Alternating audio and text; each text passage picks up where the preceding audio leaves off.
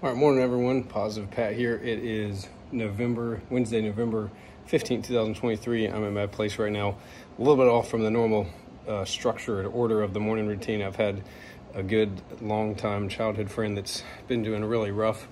And last night we thought that he was gonna not make it, and everything was set up for him to go ahead and pass, and then that didn't happen. And he decided he's gonna breathe on his own, and so we don't know where that's going to go, but we're all hopeful that maybe there is a better outcome here. So anyways, was at the hospital last night till about I guess 5 this morning, so I didn't get up my normal time. Came home, got my daughter ready, did all that stuff, but just knocked out that's why I'm winded, just knocked out the 100 push-ups and sit-ups. So I'm going to go shower right now, see, help get my wife up and see if she needs anything with the baby. Probably go back to the hospital, take some of my work calls there. So anyways, today I'll be talking more about this book that James Clear wrote, Atomic Habits. That's something that's big to me. I'm always trying to figure out how to have better habits.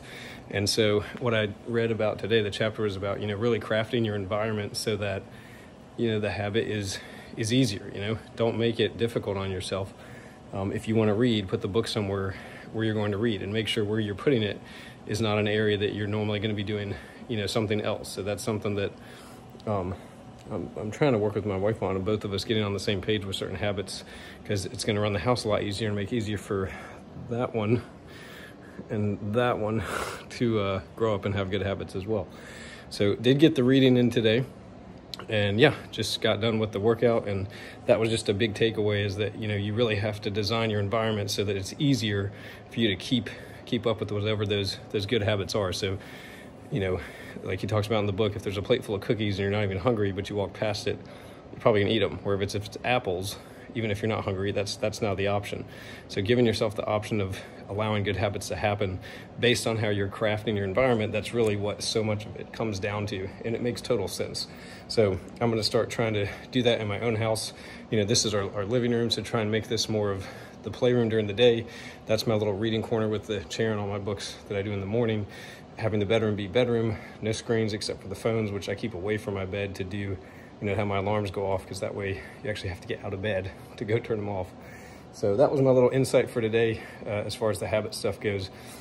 And also just had this whole thing with my friend, watching him not be in a good situation or state.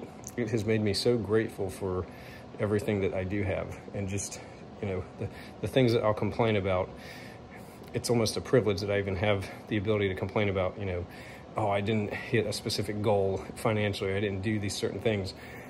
And then on top of that, Lewis Howes talks about sometimes who you become in that process is even more important than whatever goal you're shooting for, because you did make progress, you worked on yourself, which is huge.